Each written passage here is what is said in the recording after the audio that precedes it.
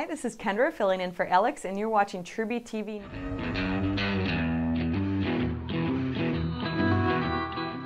going to be talking about the latest episode of True Blood. Everything is broken, so this is your official spoiler alert. So this episode, Everything is Broken, was a pretty crazy episode. There's a lot going on, a lot of plot developments, but there were 4 pretty giant highlights in the episode that I'm going to run down for you. So first of all, we had Bill waking up in the middle of his nice coffin sleep and going into Sookie's magical world. Sookie needs to know what she is so that she can protect herself. Please. What in God's name are you? The woman there thought that meant he killed Sookie, but as of course we know, she's fine, but this also meant that Bill supposedly found out what Sookie is.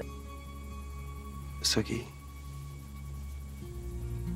I know what you are.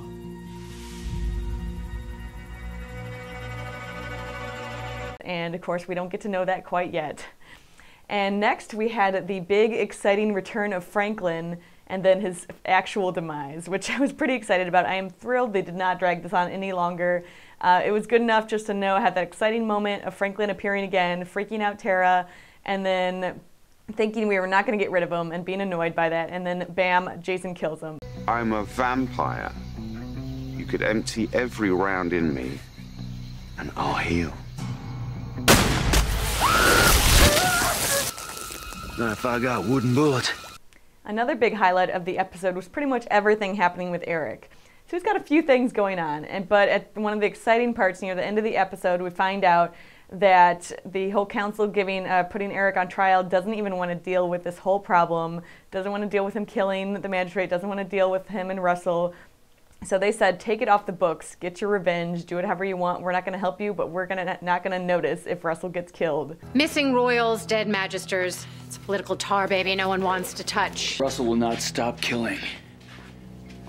What if the human public learns of it? That's why you are going to take care of it.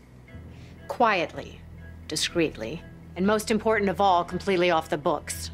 So we got to see what Eric does about this, which is pretty exciting. And speaking of Russell, he had a few things going on himself. So we started out with him running back to see Talbot's remains, and I thought it was gross enough that he was, holding Talbot's guts. But then he goes and puts them in a jar, and he is on a serious warpath. Oh, they will suffer for their sins, my beloved.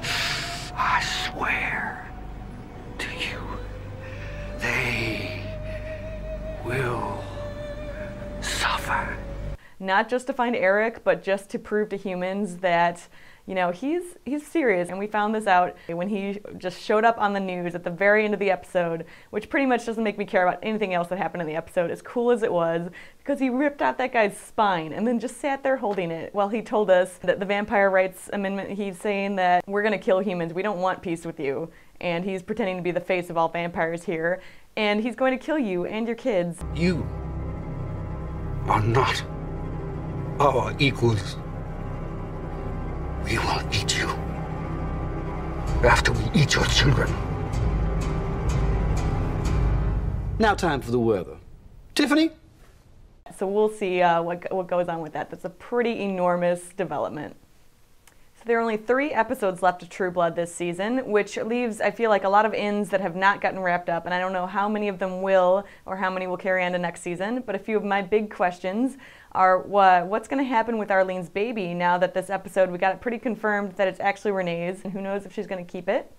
Next up, with whatever Sookie is, it seems like this is more special than just mind reading. Everyone's after her, so of course we're all dying to know what she really is, if her cousin's kid is exactly like her and what that's going to mean.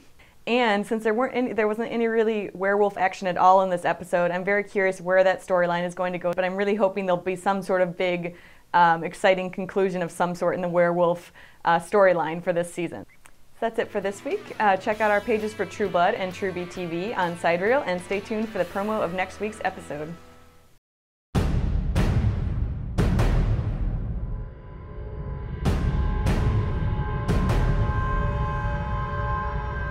Russell wants her. Give her to him to save your own skin. You're too busy signing wills instead of using her.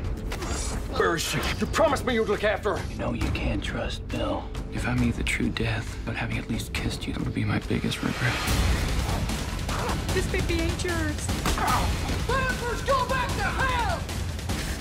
Where's Rest? What is the truth for once?